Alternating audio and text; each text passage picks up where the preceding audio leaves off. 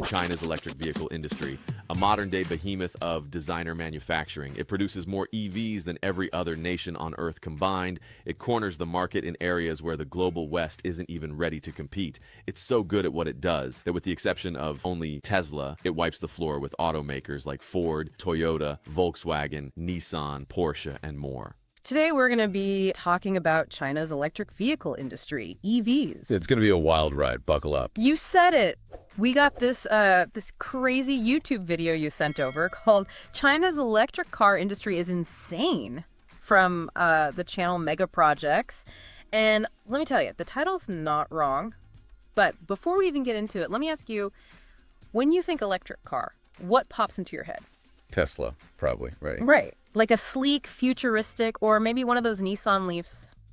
You know, something from Europe or America. It's the image we're used to. Totally. But get this. While we're busy picturing those, China's out here running laps around everyone else in the EV game. And I'm not just talking about building a few electric cars here and there. I'm saying they're producing more EVs than every other country combined. It's pretty mind-blowing. And what's even more interesting is that this isn't some, recent thing. This dominance, it was planned. Decades ago, planned. Wait, really? You're telling me the strategy goes way back? Oh, yeah, way back. The video, it points out how China was already a major player in, get this, electric bicycles, e-bikes, back in the early 2000s. They were mass producing them, selling them like hotcakes. Meanwhile, most of the world was still looking at them like they were some kind of toy. It's true. I remember when e-bikes were a rare sight, at least where I'm from. So while everyone else was still trying to figure out this whole e-bike thing, China was already thinking, 10 steps ahead? Exactly. They used e-bikes as a testing ground. They were scaling up production, refining the technology, all while the rest of us were snoozing. That strategy, it gave them a massive head start. I mean, they basically had a crash course in battery tech, electric motors, mass production, all the stuff you need for EVs. Hey, want our free AI dope top AI tools that we use? Chat below.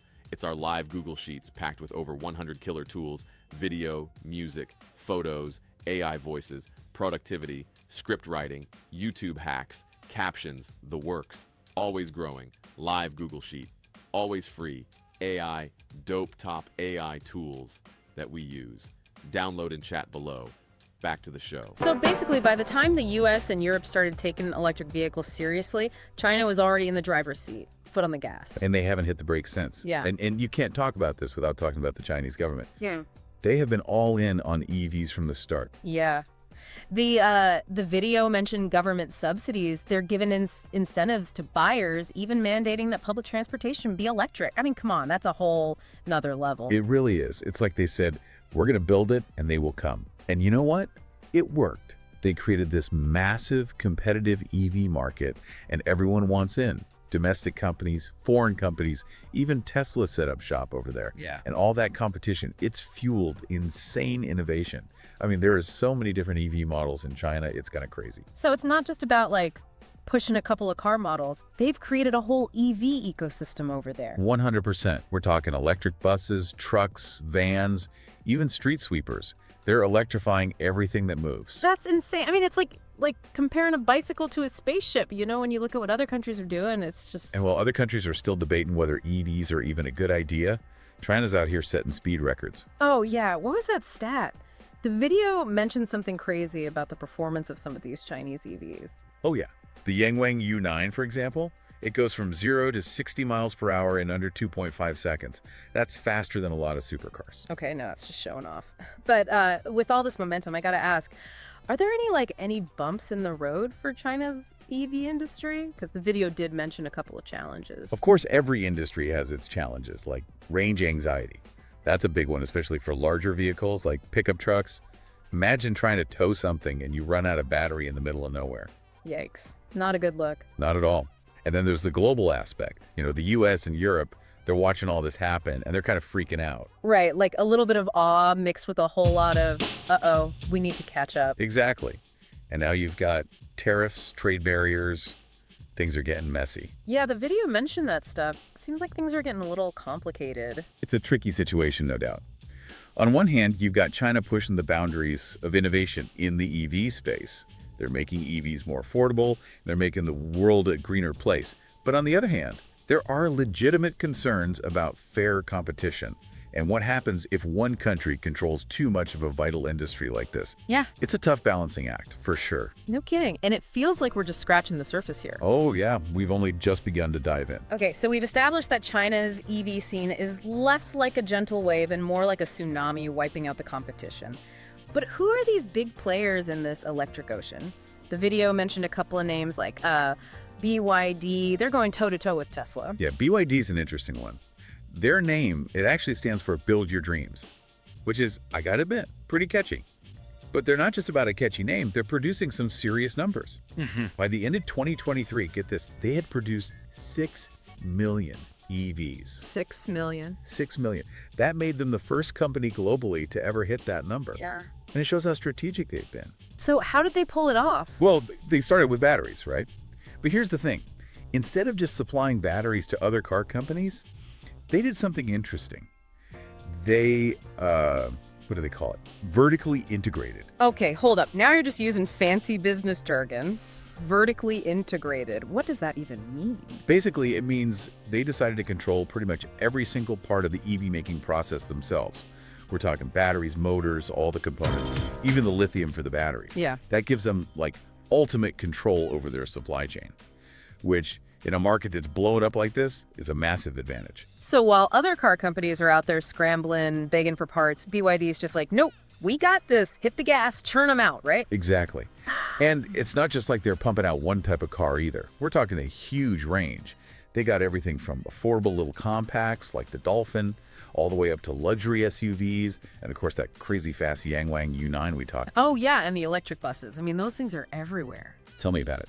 BYD's already sold like over 100,000 electric buses worldwide.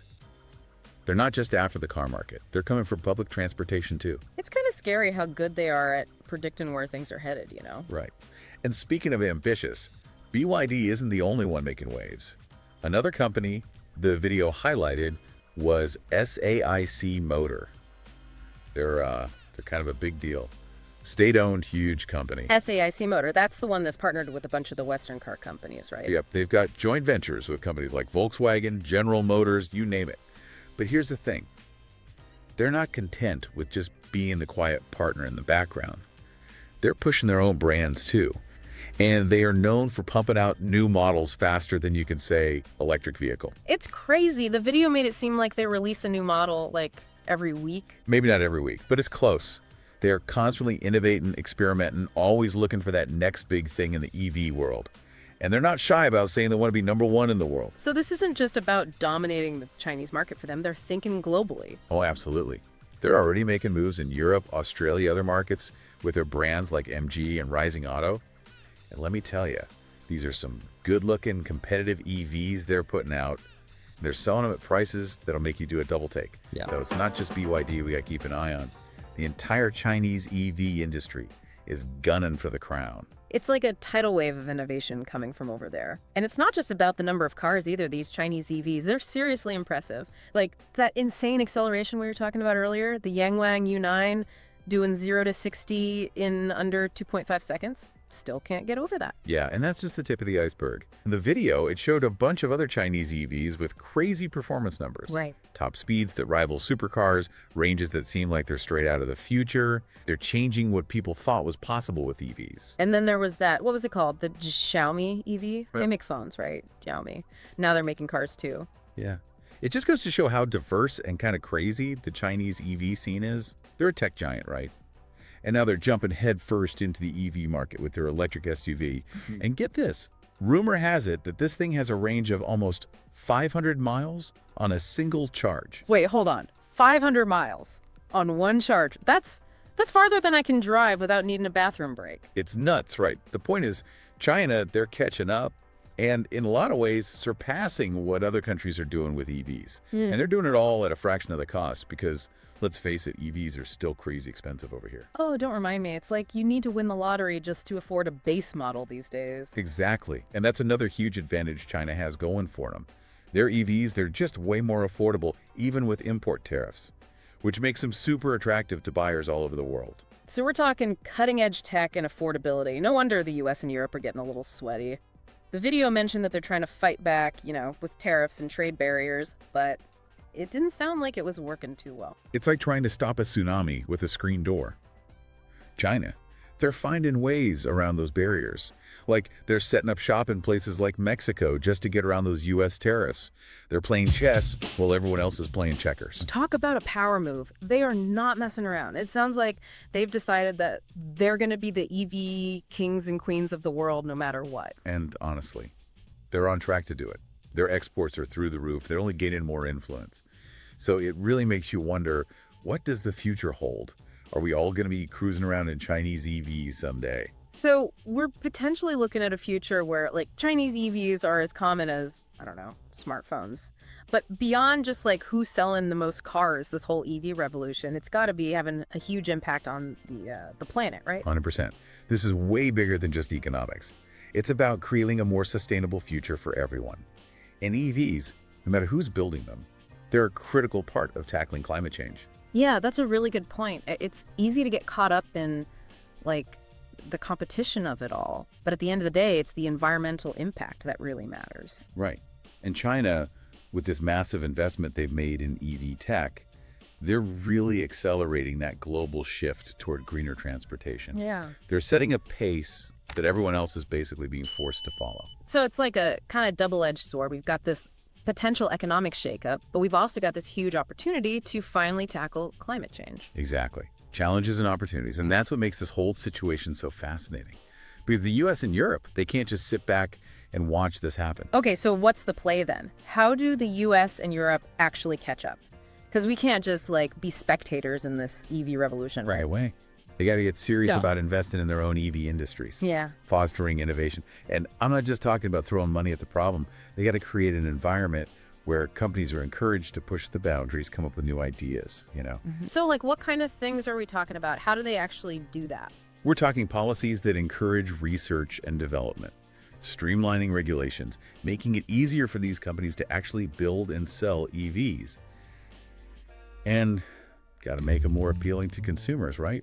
Yeah, because right now, EVs still feel kind of like a luxury item for a lot of people. Exactly. So make them more affordable, make them more practical, make people want to buy them. It's like we're in a marathon, not a sprint, and we've maybe stopped for a snack break a few too many times. Something like that. Well, But it's not too late to catch up. so what would it take to not just catch up, but actually get ahead? Any ideas? Well, one thing that comes to mind is collaboration, Collaboration. like with China. Exactly. It sounds crazy, right? But look at what Tesla's done with their Gigafactory in Shanghai. That's one of their most productive factories in the world. It proves that even with all this competition, there's still room to work together. It's true. Sometimes a little bit of co-opetition can really light a fire under everyone. Right.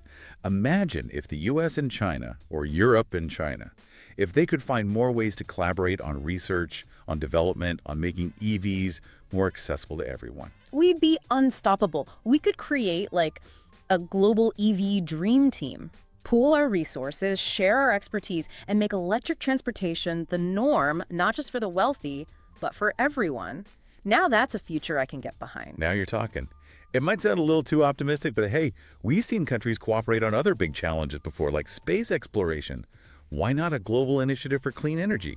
We got to start thinking bigger. Love it. Big ideas for a big challenge. So as we wrap up this deep dive, what's the key takeaway for our listeners, for the everyday drivers out there who are just looking for a reliable ride that doesn't cost a fortune to fuel up or pollute the planet? I think the biggest takeaway here is that the future of transportation is electric, and it's coming fast, like really fast. And this shift to EVs, it's going to mean more choices for consumers, faster innovation, and hopefully a much quicker transition to a cleaner, greener world. If you think the switch to EVs is big, watch this next video to find out how the coming AI humanoid robot labor explosion will truly transform life as we know it.